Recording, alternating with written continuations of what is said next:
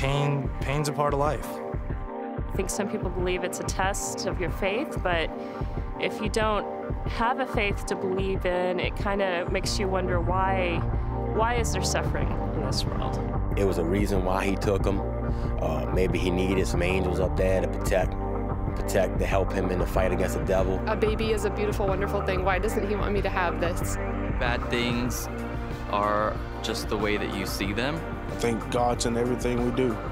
Why would anybody want to create people who do horrible things to each other? It doesn't make any sense.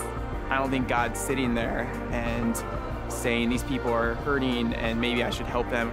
I suppose the answers will come. It's just I'm going through a journey right now that's painful.